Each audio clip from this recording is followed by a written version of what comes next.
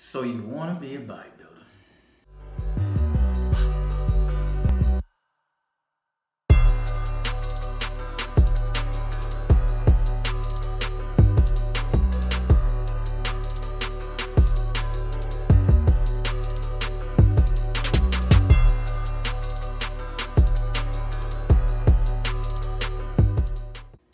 So you really want to be a bodybuilder.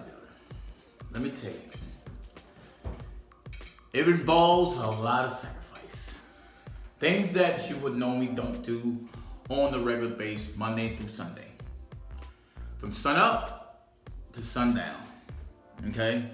It's not a vacation thing that you can take a vacation off when it comes down to performance, energy-wise, training in the gym, cardio, everything. It's a sacrifice.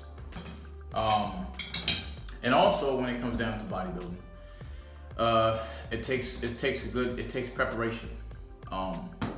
So with bodybuilding, as opposed to anything that you do, it don't have to be bodybuilding. It can be rather you're training for a triathlon, you're training for a event such as a marathon, anything like that take preparation. Resting, sleeping is very important. Resting, eating, and drinking a lot of water, really hydrating yourself. That takes a lot, okay? And I'm actually about to work out soon, okay? So here, what I got here, I got some chicken. About, let's say this is right around 6 ounces of chicken, okay? And I have some sweet potato, which is kind of like, oh, there's mom, secret to it. It's my mom's. It's really good, okay? I got some sweet potato pie, and I got that for my workout, which I'm gonna do about maybe another 45 minutes to an hour. What I'm gonna do, I'm just gonna eat this and let this digest, okay? And then, you got sweet potato on your arm. Oh man. Hey, you gotta have it, it happens sometimes. Yeah. So what you're saying is, like, even though you're eating some sweet potato pie, which probably has some sugar in it, right, you're using it though. It's not like you're just eating it and then sitting down immediately after. Absolutely, and that's another thing too. Yeah. You have to get your food timing right around your workouts, okay? Whether that's slow digesting carbs, fast digesting carbs, simple carbs, complex carbs, whatever the case might matter, okay? It's very pivotal when it comes down to food timing too as well. I'm not the ultimate believer like on like the timing part, but I do know that there's a niche behind it too when it comes down to food timing. It doesn't have to be 10 minutes. Oh, let me get me a protein shake. Oh, let me down it real quick. No, you have to give your body enough time to let your body kind of get back to more ground. We call it more ground zero. Then, therefore, you can do your protein shake. You can do your fast digesting carbs such as white rice, any type of fast digesting carbs. You know, for the most part. You know, I know a lot of gainers, like if you want to gain weight, you know, you can do more pasta, things like that. You know, for some of the guys, slightly more dirty carbs, but still nutritious. Right, absolutely. So it's still nutrition, but it's still kind of dirty, but at the same time, it still is going to give you more good benefits just because when you're so, especially when you have a really good workout and you're depleted with carbs, you know, in that glycogen level, you kind of want to renew it and restore it and build it back up. And so you can recover and go back, you know, and continue to train the next day. So what would you say to people who think that, you know, bodybuilding is just work out here and there, eat kind of healthy diet, and you'll get lean and be ready to step on stage? What would you say to people with that kind of mentality? Can you say that again? I'm impressed with eating. Like, you know, say like somebody's like, oh, I want to do a bodybuilding show. It's easy. All I have to do is eat healthy and work out. No. Well, that's not. It's a good idea to have, and you want to achieve those goals. But like I said, at the same time, when you go about it, you know, it shouldn't be about, oh, I want to be a bodybuilder, I want to do this, I want to go ahead and compete and everything. It shouldn't be about that. First of all, you want to get comfortable with yourself, you know what I mean, and self-being first. Then, you know, you kind of want to take that approach. It's almost like you're building the foundation. Yeah, so basically you're saying like, get your dieting and working out down pat before you really fine tune it for a show. Absolutely, because there's certain, like I said, certain requirement for certain division shows, that type deal. Overall, as far as going out and do a show. Now it's okay to do your show and just say, hey, I'm just gonna do my first show.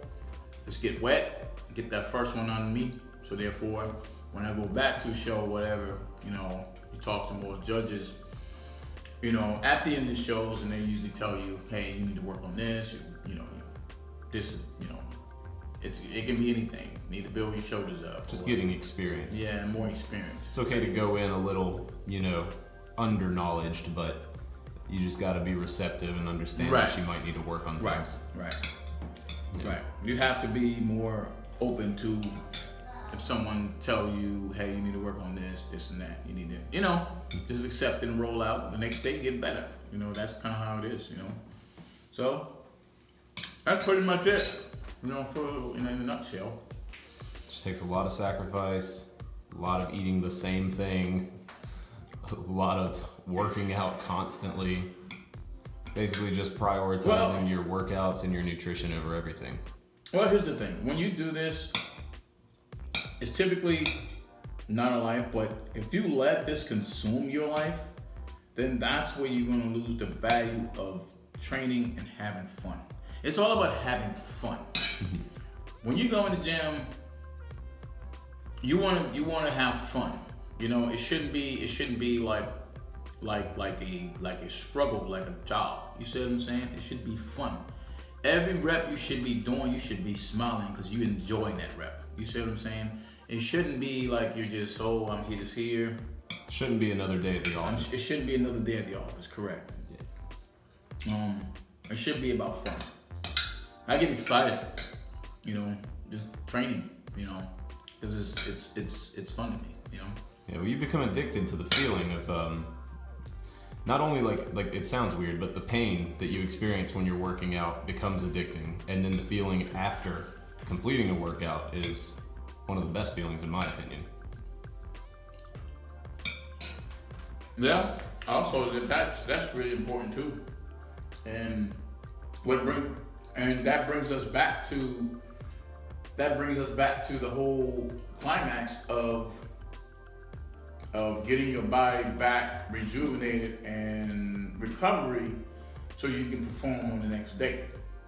So, you know, if you're training daily and you're, you know, taking in, you know, maybe 2 or 3 meals on a daily basis, and you're training 3-4, you know, relatively 3 to 4 or 5 days a week, that's just not enough food, because your body needs energy, you know, and that's another, you know, that's a really,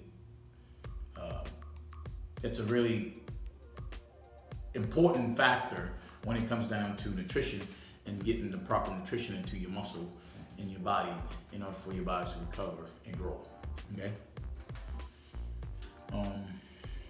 But yeah, that's about it. So you want to be a bodybuilder? It takes sacrifice. lots of sacrifice. Like I said, I've been doing this now for almost 7, 8 years, tops. And it is sacrifice. A lot of my friends, and they go out weekends, things like that. It's okay to have your fun too, but there's a time and place for it. Especially when you got goals and you're gonna shoot for it. Sometimes you just gotta be like, you gotta rest and everything. To recover, and so you can train the next day. Yep. I got some sweet potatoes. Got some chicken. And by the way, it's really good too, by the way.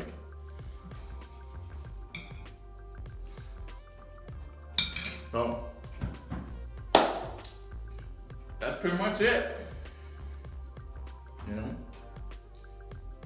But I'm going down this food and get ready for my workout. And remember guys, train hard, stay dedicated.